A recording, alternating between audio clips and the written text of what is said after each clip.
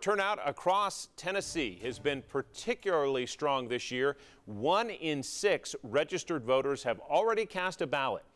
But as 10 News reporter Grace King shows us, those long lines can impact who is able to vote.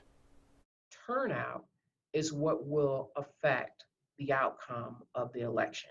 Across East Tennessee, the polls have been busy. Some people have waited an hour or more to cast their vote. It wasn't no problem for me because I feel like this is the most important election that we've ever had. Because of COVID-19, some polling locations like downtown West let fewer people in at a time. People are working as quickly, as efficiently as they can, but there's only so much space that these election commissions have. Lines can have a disproportionate impact on who votes. Who has more time versus not, and to what extent that means that people may or may not stay in line to cast their ballot.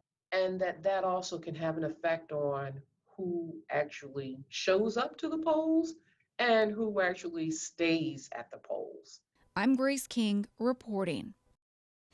If your schedule is flexible, the Secretary of State suggests avoiding peak hours at the polls. Those are right when they open, around lunchtime, and when people start to get off of work.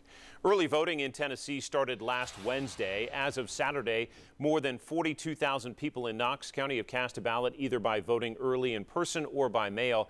That's about 15% of Knox County's active voters, and that data doesn't include votes cast today. Every county in Tennessee has recorded more votes already cast compared to this time in 2016. Knox County is up some 6%. In Scott County, it's 117%.